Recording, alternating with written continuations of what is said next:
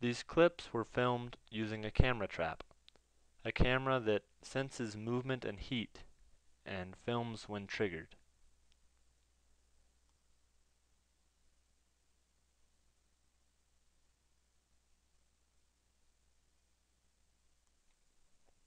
These animals, called tapirs, are the largest native animal of the Andes, and yet they're the least well known.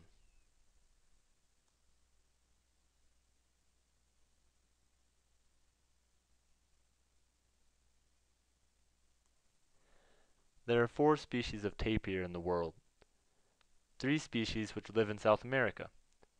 This one, another which lives in the coastal region in Central America, another which lives in the jungle in the Amazon region, and another species which lives on the other side of the world in Malaysia.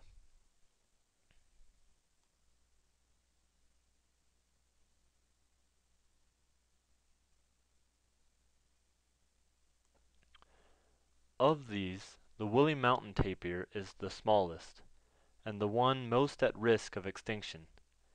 There are perhaps less than 2,500 left, and some of them we see here, in Sigsipamba.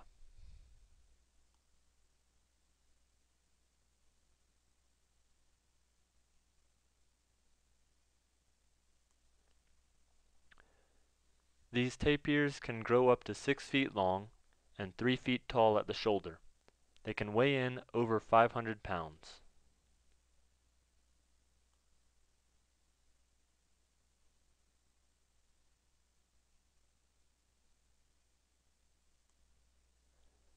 They pass through this area often because it is a salt lick. They obtain minerals from the rocks that are necessary for their health.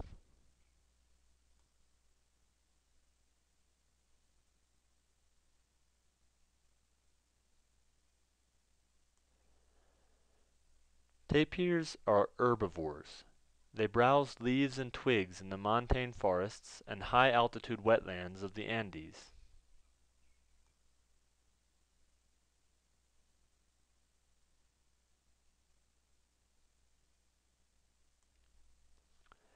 They are very timid, and it is rare to see one in the wild. Each time that I went to check on the camera, they sensed the disturbance and did not pass for at least a week afterwards.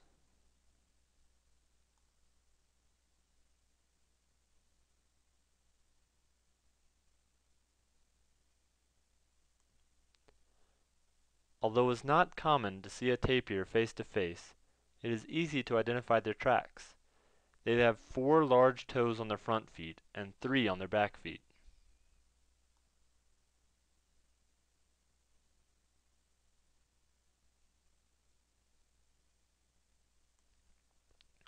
The females usually give birth once every other year. Gestation lasts for over a year, nearly 13 months. The mother cares for her young for about 18 months, and they can live up to 27 years.